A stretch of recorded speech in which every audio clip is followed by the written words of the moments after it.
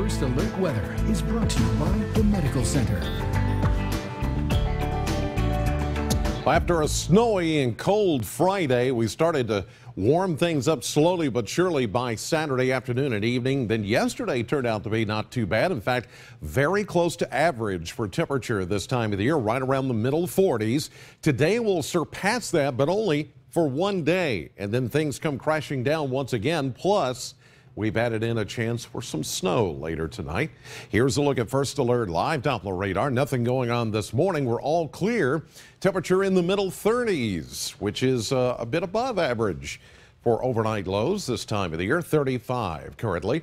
Checking other Mesonet sites, mostly around the freezing mark up in E-Town at 32. Then you start to see mid-30s, even close to 40 degrees.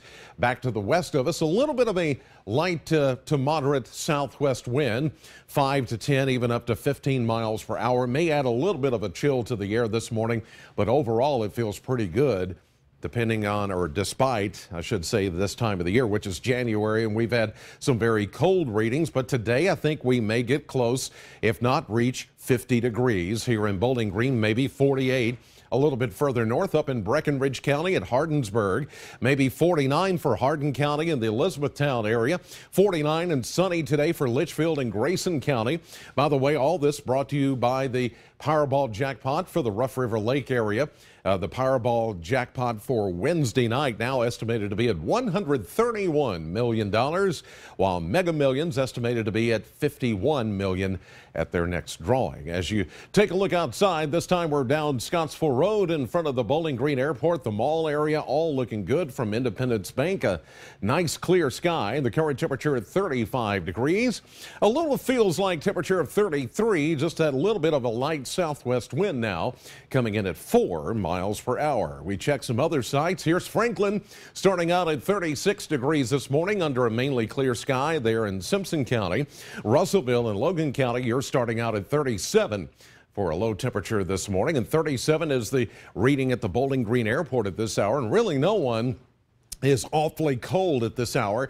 We do have some Clipper systems that'll be moving in and kind of resetting the Arctic air that we have felt in the past, not like we did 2 weeks ago, but it will be pretty close, as you'll see coming up in the 7-day forecast. In the meantime, we can bask in the fact that we're 5 degrees warmer than we were at this hour just yesterday, and look at the string of 15 to 20 degree jumps in temperature off to the north of us just ahead of that cold front.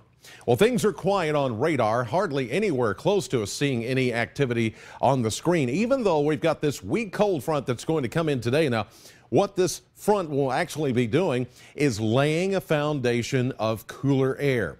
As we get into the afternoon, we'll reach our high of 50, but I think we'll start to see temperatures trending downward as we get into the evening hours. That will lay the foundation of cold air and a shift in the wind to the north and west. And then here comes our Clipper system.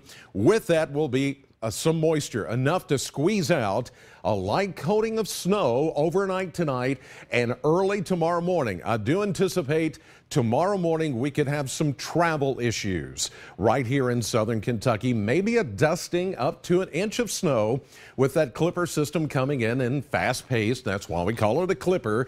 It just rushes on in, dumps a little bit of light snow, and then moves on. But behind it, as you can see, the temperatures are going to be downright frigid as we go through the rest of the work week. So today, enjoy this. This will be the only day this week that we'll see 50 for a high temperature under a sunny sky. Then tonight, increasing clouds, chilly 27. After midnight, we'll begin to see snow moving in from our northwest. And we'll see a snowy day tomorrow.